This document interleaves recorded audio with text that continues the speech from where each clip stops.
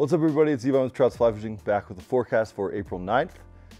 It's hard to believe that it's already mid-April, but it is one of my favorite times to be out on the water. Obviously, we will have variable temperatures. As a general rule, April is not going to be as wet of a month, specifically for us here in the Front Range. That obviously can change. We've seen that. But we're going to hopefully still see some storms move through, continue to bolster that snowpack, but the fishing should be very productive.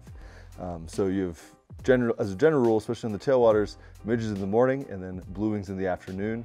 Caddis nymphs are going to be productive. I looked at the weather. We're not going to see some of that overwhelming heat that we saw this week. So over the next 10 days, looks a little bit more traditionally spring weather. So you see, temperatures in the 50s and the 40s. You see some clouds moving through, some showers moving through. All good news for good blue wing olive fishing, which for me is music to my ears. The other thing that means is good streamer fishing. Obviously, we'll see some bumps and flows, some rises and falls. Hopefully we'll be able to add some snowpack, as I mentioned. But we'll see some bumps and flows, and with those bumps, you'll see some colder water sort of inserted into the systems. And so you have to change your tactics up a little bit there. But with those bumps and flows and bumps in water, decreases in water clarity, streamers can be very productive this time of year. Excuse me. So we'll get to that here shortly. We'll talk bugs, float, and weather. Let's start with bugs. We're going to start with flies or bugs. And the first one near and dear to my heart, the wedgehead streamer. This is in black, has some copper flash, some purple legs. It's a go big or go home, swinging for the fences kind of fly. With a lot of the variable flows, we'll see some variable water clarity. A big black streamer is visible. You got a little flash, it's extra visible. It pushes water, it's got a huge head. This time of year, we obviously see some weirder flows, and fish are generally on the prowl, especially bigger fish are on the prowl for an easy meal pre-runoff, post-winter. I think the wedgehead streamer is a great option. So that's number one. Number two, good fly for a lead fly or a middle fly if you're really trying to get down. The jig Frenchie. Frenchie's like a little bit of a pheasant tail variant, has some extra, I shouldn't say extra, it's sort of a sparsed down version of a pheasant tail. But the Frenchie flat out produces fish. The jigged version gets down in the pocket, gets your other bugs down in the pocket.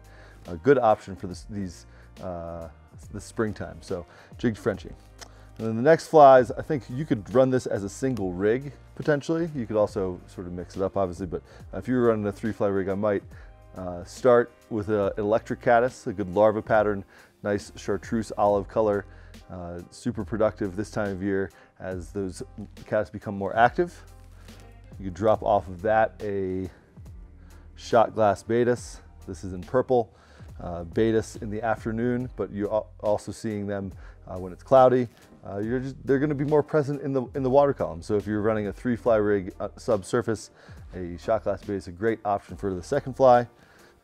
And the last fly on that rig, you can fish this super deep, but then you can also fish this during the peak of the hatch, like mid water column subsurface.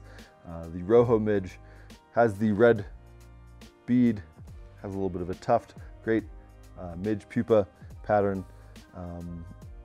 You can get super nerdy. Greg Garcia, the gentleman who originated this pattern, did some research on midge's life cycle, and this like supercharged hemoglobin, basically in that late stage of before they emerge, they get they almost start to glow a little bit. And so that red is a great trigger point for fish, trying to pick off those emerging or almost emerging midges. So those are the 5 flies. Let's get to flows and then we'll talk weather. Yeah, I remember this time. Flows.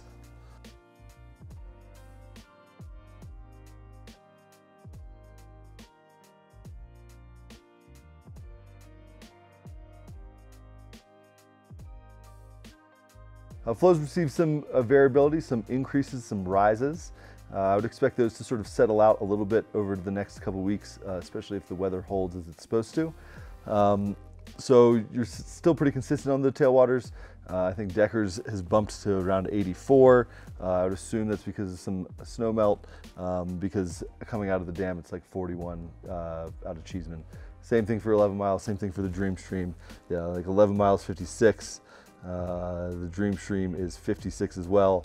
So we're seeing some pretty consistent lower flows on those freestones. Obviously that makes for clearer water, that makes for a little bit more technical fishing. So make sure you have your 5 and 6X out, and a little bit more stealthy. Fish are going to be a little bit more touch and go. They're not going to be as settled in as if we saw flows around 200 or something like that. So keep that in mind. Lighter weight, lighter tippet, smaller flies, unless you're fishing the big spring midges. Also, the blue wings is a general rule in the beginning of the hatch, and we're sort of in the beginning of that the hatch period of time right now. The blue wings are going to be a little bit bigger, so 18s, and as that hatch progresses, 20s, 22s. So keep that in mind. So that's the tailwaters. The freestones, we've seen a rise over the last week. Obviously, we've had some warmer weather, and so a lot of the sort of low elevation snow is melting. No surprise there. That can add some color into the water. So in that case, using a bigger, darker fly or using some smaller flashy flies, using something that will break up that cloudy water, that will catch a fish's attention. They will have less time to pick the food out, so you can go super gaudy or you can go super big, but they do need to see it. So, picking a fly that's going to get down into the pocket, but then also picking a fly that's going to catch their attention. So, we have some flies here that would be great for that. I would also throw in like big Pat's rubber legs, big wired stones, and then rainbow warriors, lightning bugs, things like that. So keep that in mind for those variable flows. I would expect them to settle out a little bit. Sometimes we get the question around this time of year, is this the start of runoff? It's not the start of runoff, it's just the period of time when you get a little bit more variability. So while it can be a little bit touch and go with the flows, the fishing can be pretty outstanding this time of year. So keep that in mind. That's the flows. Let's talk about weather. So talking weather, I'm filming this a little bit earlier than I normally would, so I don't have a full forecast into the next 2 weeks, but just a quick glimpse looking at the weather over, let's say, the 7 days after this releases. In Sedalia, so Sedalia / Deckers, the highs will be between the mid 50s and the mid 30s. So this is very sort of transitional spring weather. We have some partly cloudy days mixed in, some rain days mixed in. Obviously very good for blueing olives. And the same can be said for up in Vail. So those temperatures in the mid to, or sort of upper 40s to lower 50s, and some clouds mixed in as well. So I would expect the flows to sort of stabilize with that, and I would expect fish to be enjoying bluing olives quite a bit. So that's the weather. I actually like seeing this as, obviously I like warm weather. I like wearing shorts as much as the next guy, but we want to preserve that. We want the snowpack to be preserved. We don't want an early runoff. Obviously we have no control over that, but in our brains is what we want. I also want to see good spring fishing, and so this weather, upcoming weather patterns sort of lean into that. I'm not very good at English. The weather coming up makes for good spring fishing, preserves the snowpack. There we go. English hard. Yvonne not good at English. Too many finger guns. All right, that's it. So weather, flows, bugs, that's a quick rundown. I appreciate you guys tuning in. As always, you can find us here in Trouts Denver, up in Trouts Frisco, online, troutsflyfishing.com. Cheerio, bye.